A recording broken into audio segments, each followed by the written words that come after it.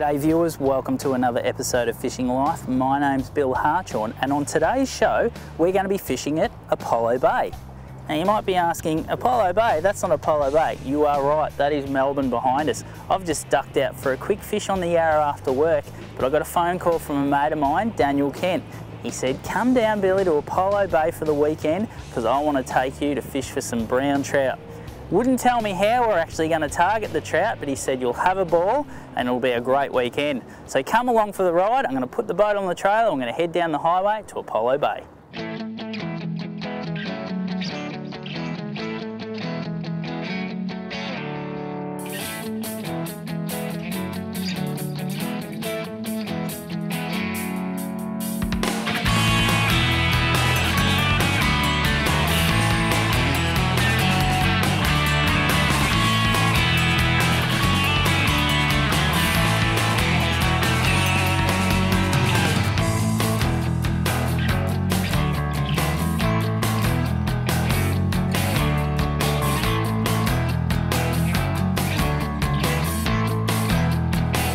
Howdy, my name's Daniel Kent.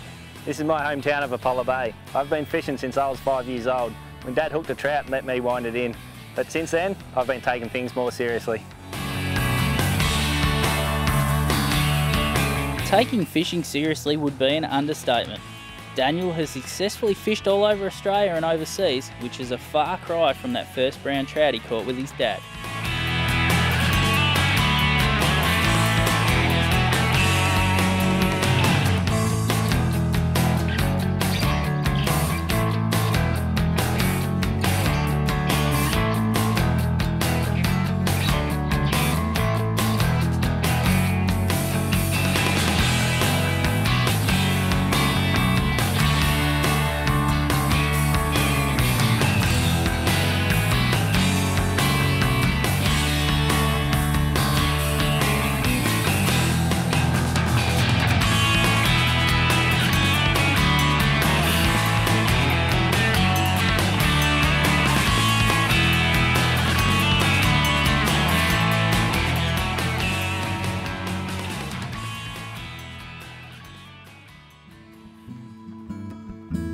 This time of year I like to chase the trout in the rivers, on fly, up in the hills or down lower on small hard body lures. I've got two different places we'll fish this weekend. They're totally different from each other. We'll start up in the hills in the small mountain stream at the top of the Aire River and we'll walk up to a waterfall chasing small brown trout on dry flies. And then after that we'll go a short drive, not too far away, and the scenery is totally different. There's not a tree in sight and the trout are much, much bigger. So what's the plan, Dan? What are we doing?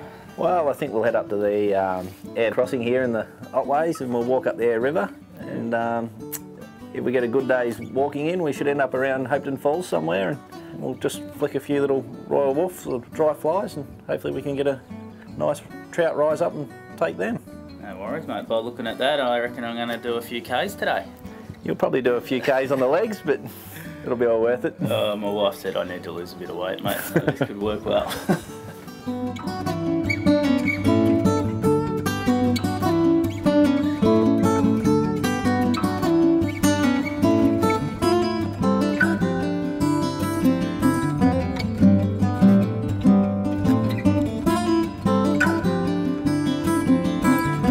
The beauty of the Apollo Bay region is there are numerous small streams that make their way out of the mountains and all hold good populations of brown trout that are always eager to take a dry fly.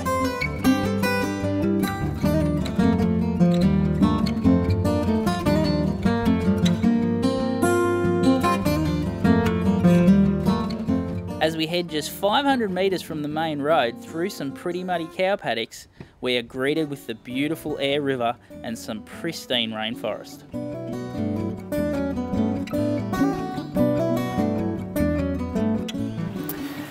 Alright viewers, well Dan's brought us down to the Aire River for a bit of fly fishing action. We've hiked across a big cow paddock and all of a sudden we've been confronted with this beautiful river behind us.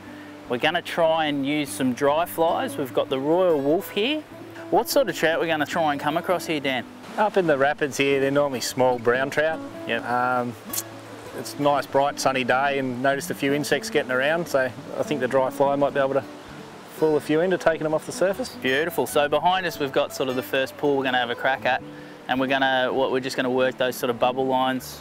Yeah, just the tops of the runs and the bottom of the rapids, and then anywhere the bubble line comes down through the pool is a good area as well. Beautiful. And the reason we're standing a little bit away from the bank is we don't want to spook any fish that might be hanging there. So we're going to work our way up the Air River into some just absolutely beautiful, beautiful scenery, and hopefully we get a few trout along the way. So come along with us, we'll see if we can get one for you.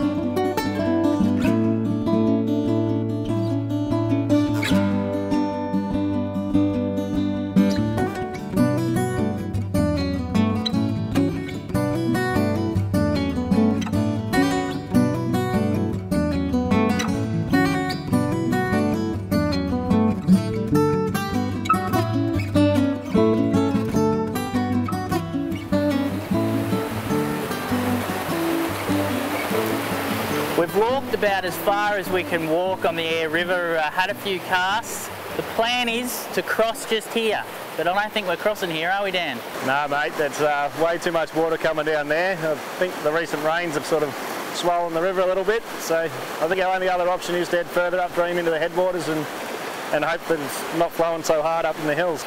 So we're going to do some bush bashing. Yeah, it takes a little bit of walk to get in there, but I think once we get there we'll find that the water's a bit more settled and we should be able to get some fish on the dry flies, I think.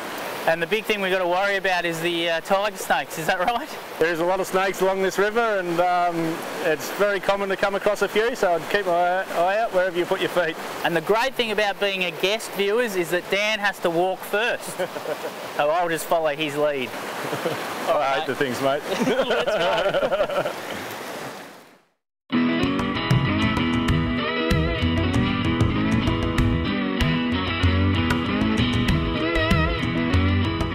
While I was busy watching out for the deadly tiger snakes, thanks to Dan's advice, it seemed that in the blink of an eye the scenery changed from huge gum trees and blackberry bushes to a lush and thick rainforest.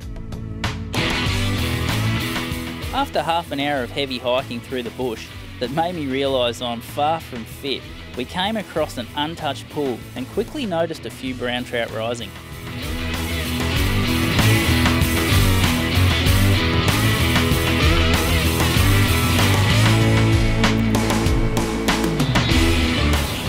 Yes, he's on. Yeah. Good work. Awesome stuff. So Dan has got one. He just took that nicely, Dan, eh? Yeah, he just sucked it right off the surface. That's fantastic. I'll just wind this up, get it out of the way. That was my one, Dan. Give you a turn. Look at that, that's awesome. Oh. So that's a lovely little brown. Is that about the size they get in here, mate? That's the average sort of size for up high in the river like this. But how much fun are they? Oh, great fun. Beautiful looking fish. Yeah, aren't they? Look at the spots and stuff. So he's just grabbed that royal wolf. Okay. Oh, put him in the water. Keep him in the water. You didn't play him out enough, mate. He's still going. Still lively. There we go. But there he is. A lovely brown. About, what, 500 grams or so? Yeah, if that. If that. Just let him swim away and go and cause havoc. And he's off. Beautiful. With Dan taking the honours and landing the first fish of the day, I was eager to have the next cast as we spotted another trout rising up ahead.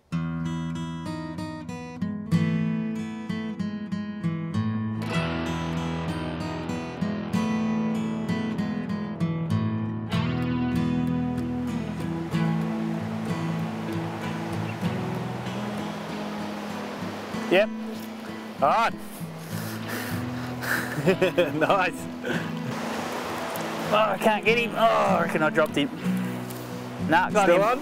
Yeah. Good stuff. Still on. Woo-hoo. Nice little brownie. That was great. It's great when you see them ride. Ah, it's just, mate, it doesn't matter how big they are, it's just the best fun.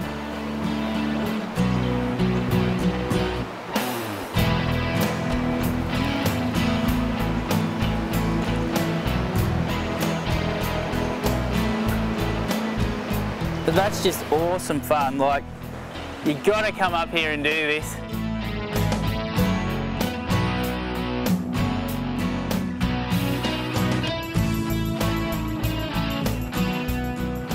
So just another one, number 2.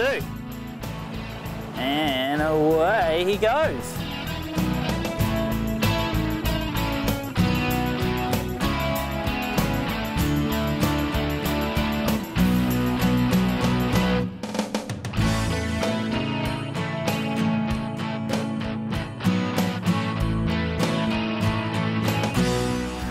What we're trying to do is we're trying to find some nice runs that aren't too deep.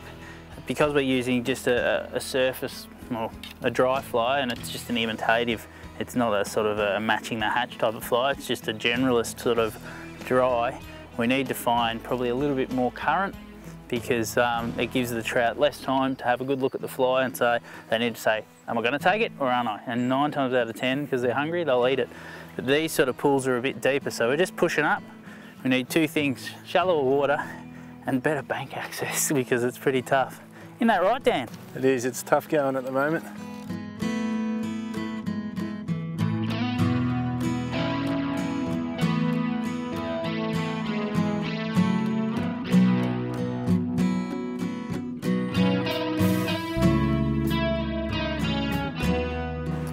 So we're using these Royal Wolves, which are an awesome imitation of a number of different things, and probably the one key when you're dry fly fishing is to ensure that the fly stays dry up on the surface, and when you cast and there's drag with rivers, the fly can get a bit waterlogged, so it's important to keep applying the gink, which is a fly floatant. There's a number of different ones out there. I think there's a powder as well that you can shake your fly through, but just keep applying a little bit of that, it's going to keep it up. And the other thing too is just do a few false casts as well, because as it's going through the air, the air's going to dry the fly a bit for you, but just keeping that floating on it is going to help. Just drying the fly a bit. A few false casts. Now we'll shoot one out.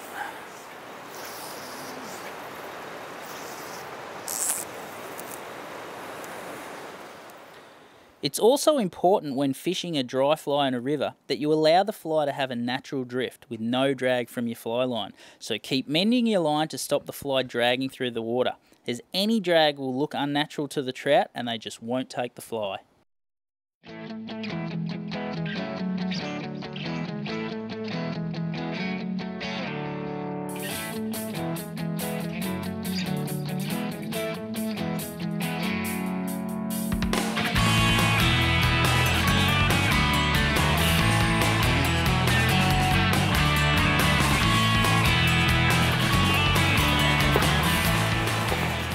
One of the good things about waders is that they actually stop you from getting wet.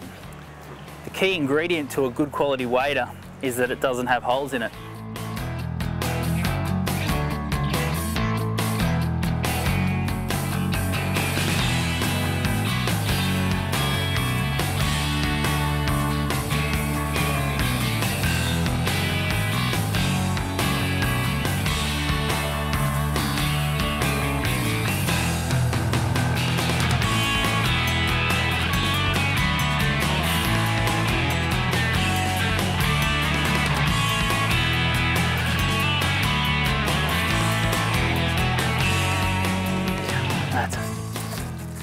On.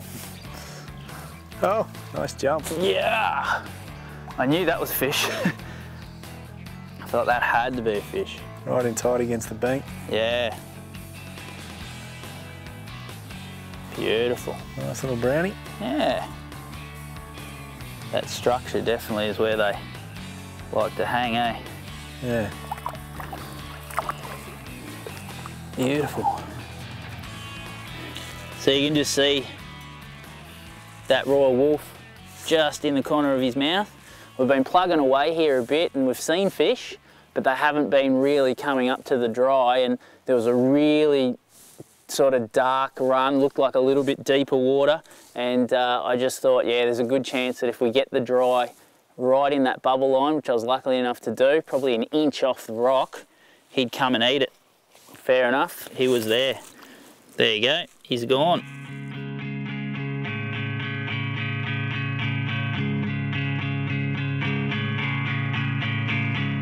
The real attraction of wading up these clear mountain streams is not about catching big fish, but it's about being in such spectacular scenery and not knowing what the next stretch of river will hold.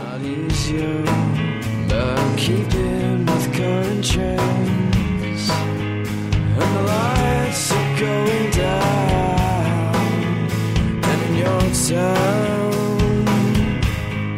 I can't find a place to rest, can't find a place to rest. You know. Hey Bill, spiny freshwater crayfish. Oh mate, that is awesome. They're native here in the rivers. You see quite a few walking around. The white claws stand out a bit on the rocks. They look very much like a Murray crate, don't they? They are very similar, just a much smaller version. Oh. And that's a pretty big one, so they don't get the edible size or anything like that. They're protected. They're a really interesting looking thing, aren't they? Prehistoric looking creature. Very much like a yabby, but obviously he's got his armour. He's got some serious claws there. I'm sure he'd give me a nip if I put my fingers in there. I'm sure. So they just hang around the rocks and just eat sort of all the nymphs and different things? Yeah, they just feed off the bottom. I've even caught trout with remnants of them in their stomach. Ah, okay. So no matter how spiny they are, the trout still manage to get them down somehow. And those white claws, they'd stand out, wouldn't they, on the water? They do, yeah. That's how I spotted that one. Just okay, on the rock. On a rock. Put him back where he come from, eh? Yeah, mate, for sure.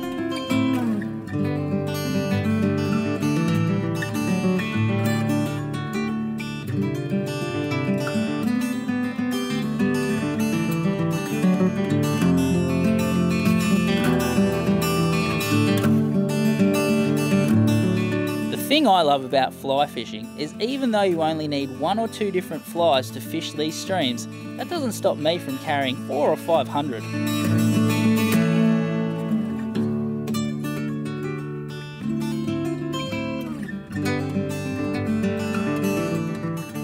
Oh, that's a good drift. Yep, I'm on, yep. Oh, good, yeah, he's a nice little brownie. Nice one.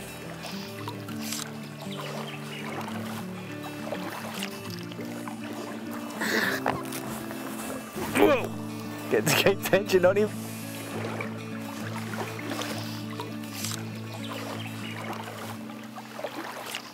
Oh yeah. Oh, nice one, Bill. Cool. Nice little brownie. Look at the spots on it. They're so nice. Beautiful colour on that one. And they're all around about that sort of size. Yeah. And as he slides off, so he could be, say, 10 years old and he won't get any bigger. That's correct, yeah. They just grow to the food in their environment. So he could be 1 year old and that big, he could be 10 years old and that big, just depends on the food source. Right. So we'll get the fly out and get him back in the water. While it's quite easy to fish these small mountain streams with lures, I think there's no better fun than getting a lightweight fly rod, a bunch of dry flies and spending the day wading up the river catching small trout on the surface.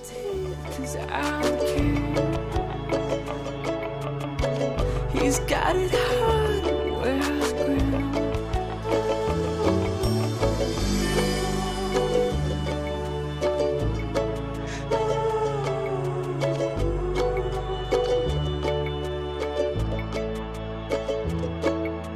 Floating paper boats down the creek, pulling prickles out your hand face. Well, Dan, I don't think we're going any further, mate. No, well, I'm definitely not going to try and climb that. So. No way, mate. You'd be getting pretty wet if you had a crack at that one. Yeah, I think it's the end of the road. End of the road? Well, how much fun was that? You know, 4 nice little browns on the dry fly and a bit of fun. It's a good day. It was a good day, so what do we reckon? We climb out of here and go home? I've got one more little spot up my sleeve. I think we might be able to get you onto a decent sized trout. A bigger trout? Yeah, I'm thinking sort of 2 to 3 pounds something.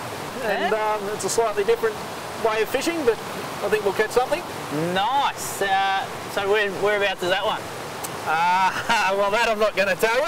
Secret spot. A bit of a secret spot, but it might surprise you what we find when we get there, but you might be surprised what we catch when we get there too.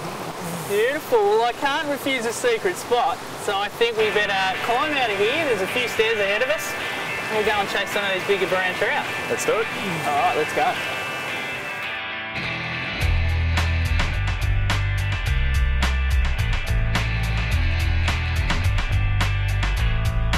So make sure you tune in next week as Dan takes us back down the mountain to his secret spot where we chase much larger brown trout on lures. And who knows, he may even reveal where his secret spot is. Hey, I'm not telling anyone where I catch me big trout, but I'll take you there and show you. We also follow Dan as he takes a trip over to Patagonia in southern Argentina where he catches some of the most spectacular rainbow trout ever caught on film.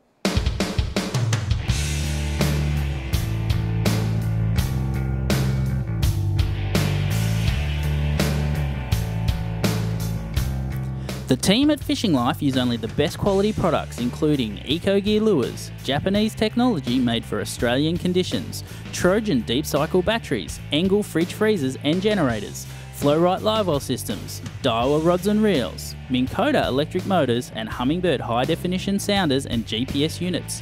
To find out more about these quality products, log on to www.vicbrimclassics.com.au.